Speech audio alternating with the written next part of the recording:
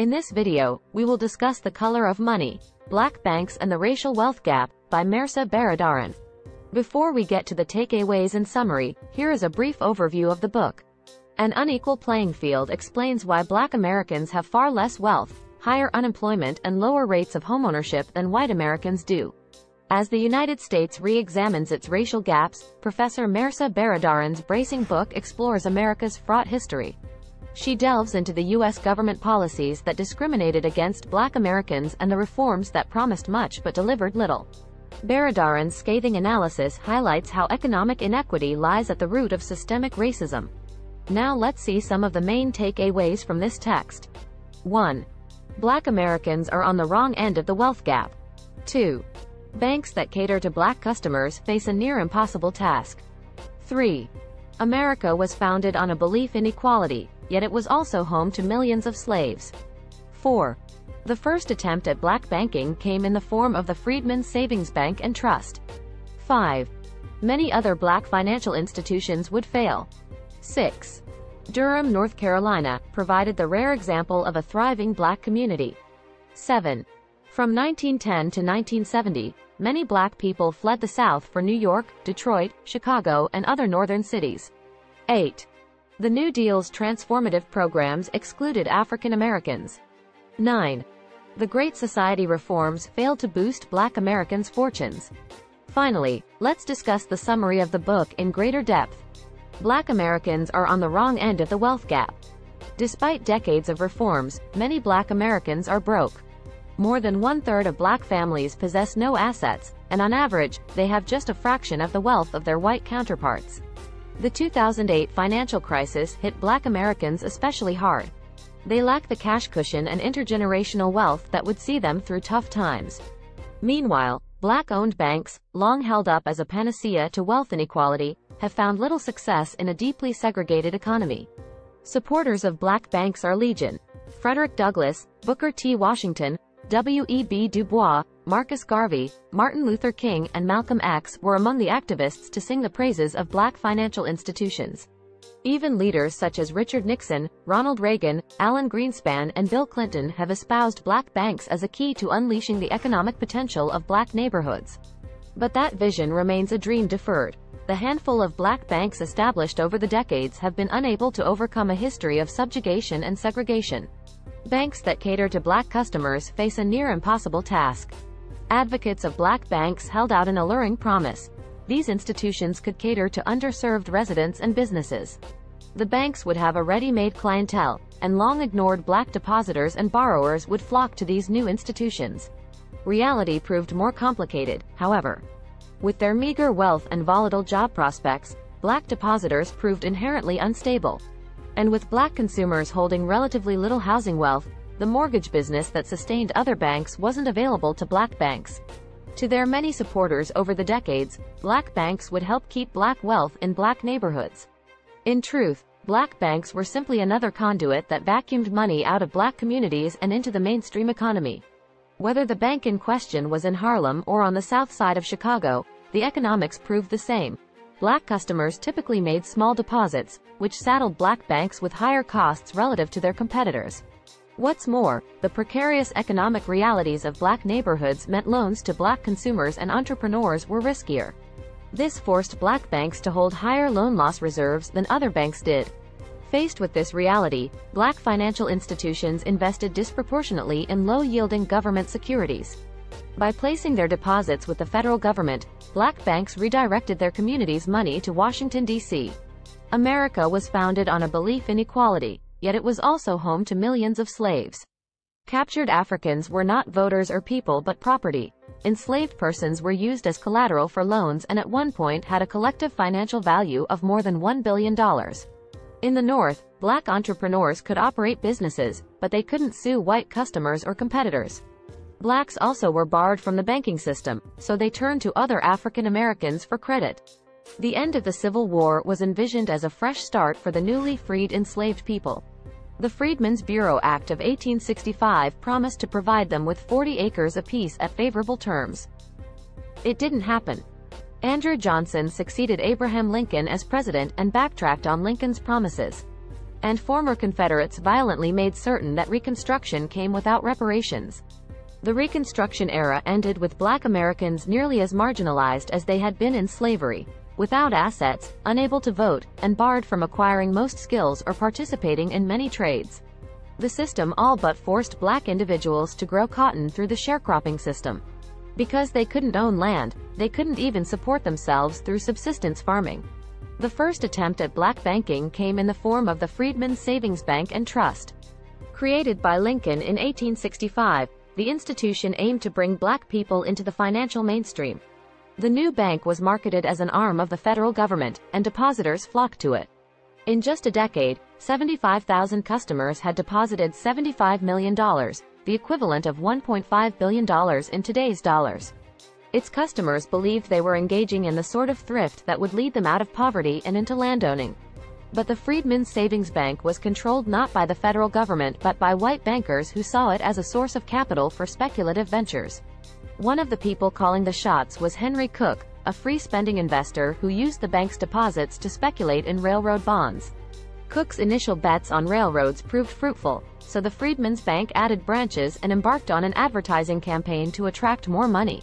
But in an economic crash in 1873, railroad investments cratered, and the Freedmen's Savings Bank suffered. The bank closed in 1874, and more than 61,000 customers lost nearly $3 million. But the damage went beyond money. Many African Americans came to distrust the federal government, and many believed they had been deliberately defrauded. Many other Black financial institutions would fail. The growth of Black-owned businesses after the Civil War seemed to pave the way for successful banks. Just 4,000 African Americans operated enterprises in 1867, but by 1930, some 70,000 Black-owned businesses existed in the United States. However, these enterprises were primarily small and unsophisticated. While mainstream banks did business with railroads and factories, Black banks were limited to a clientele of barbers, blacksmiths, housekeepers, and restaurant owners. What's more, high capital ratios have long hamstrung Black banks, which hinders their lending capacity and their profitability. In Richmond, Virginia, the True Reformers Bank was one of the first Black banks of the late 19th century. It was formed after whites lynched a prosperous Black shopkeeper. The victim's killers had learned of his wealth from his white banker. For a time, the True Reformers Bank was successful and solvent, but it collapsed in 1910. In Savannah, Georgia, the Wage Earners Savings Bank failed, in large part because loans were made based on personal relationships rather than stringent underwriting. In Birmingham, Alabama, a Black bank survived for 25 years but succumbed in 1915. The high failure rate for Black banks would continue into the 21st century. Durham, North Carolina, provided the rare example of a thriving Black community. Durham's Black business district was designed to be self-sufficient, and in 1907 the Mechanics and Farmers Bank launched to serve the financial needs of the community. The bank survived for decades, persevering through robberies and the Great Depression.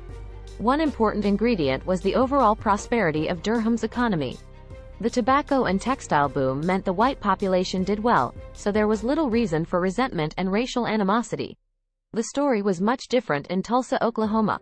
The African American community there was so successful that it was known as Black Wall Street. A race riot in May 1921 saw a white mob burn thousands of homes and kill hundreds of Black people.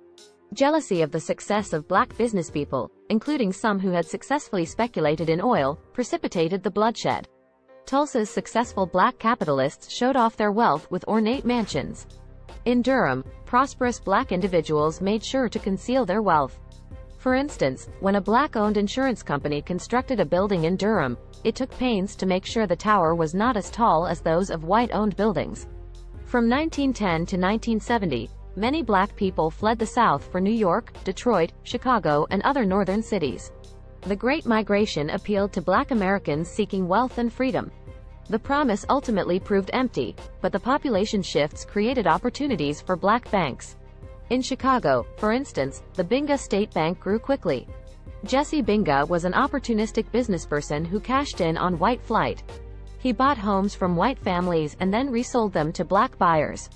During the 1920s, the Binga State Bank's deposits soared past $1 million. But the stock market crash of 1929 quickly brought his bank to the brink. White lenders declined to extend credit, and in 1930 the Binga State Bank closed. Its customers lost their deposits. Black Americans who moved north found a different form of discrimination. Segregation was strictly enforced, and the arrival of black migrants to a neighborhood invariably led white homeowners to sell. This depressed home values, meaning that properties in black neighborhoods weren't appreciating. For the past century, black banks have run up against an immutable reality. These institutions aren't wealth creators but simply platforms by which money from black depositors moves into the general economy. White flight underscored the challenges faced by black banks. During the Great Migration, home sales to black buyers almost always involved white sellers. This prevented black banks from tapping into a self-sustaining banking system. The proceeds from a sale went to a white bank, while the black bank held the mortgage on a property that wasn't gaining value. The New Deal's transformative programs excluded African Americans. The economic reforms enacted during the Great Depression paved the way for poor white people to move into the middle class, but they offered little to African Americans. The powerful Southern Bloc in Congress made certain that laws mandating minimum wages and Social Security didn't apply to domestic workers and farmhands, the most common jobs among black Americans in the South. Meanwhile, New Deal creations such as the Federal National Mortgage Association and the Federal Housing Administration expanded homeownership opportunities for white individuals while excluding black people. In another insult, Public Works Administration grants funded roads and bridges that sliced through northern black communities, a legacy that harmed these areas for decades. As the Great Migration accelerated after World War II, black arrivals to northern cities increasingly crammed into crowded ghettos. These neighborhoods featured subpar housing and poor schools, and blight and crime became epidemic. In another inequity wrought by the New Deal, the Federal Deposit Insurance Corporation, FDIC, imposed capital requirements that essentially locked black institutions out of eligibility for bank charters. The Great Society reforms failed to boost black Americans' fortunes. In 1964, President Lyndon Johnson signed the Civil Rights Act, which outlawed employment discrimination. A year later, the Voting Rights Act sought to end prejudice at the polling place. As important as these reforms were, they did little to create job opportunities or wealth for African Americans. Black people still found themselves mired in poverty and without access to credit. That meant black consumers were forced to pay more for groceries and other goods, and to borrow on unfavorable terms. During the riots of the late 1960s, looters often made sure to burn the leather-bound books in which merchants recorded debts. The Fair Housing Act of 1968 was another federal initiative that promised much and delivered nothing. The sagas of the Freedom National Bank of Harlem, which failed in 1990, and Shore Bank, which collapsed in 2010, show that not much has changed when it comes to black banking. The closing of Freedom National offered a rare example of the FDIC not paying depositors who had more than $100,000 spread across multiple accounts. Only after Congress acted did the FDIC make the bank's customers whole, even though such a move was common practice at mainstream banks. Shore Bank was a Chicago institution that served a black clientele. The financial crisis of 2008 overwhelmed Shore Bank. When it applied for bailout funds under the Troubled Asset Relief Program, TARP, Shore Bank was denied, even though such Wall Street giants as Citigroup, Bank of America, JP Morgan Chase and Wells Fargo received TARP money. Thanks for watching. Check out our other video summaries of these books and make sure to subscribe.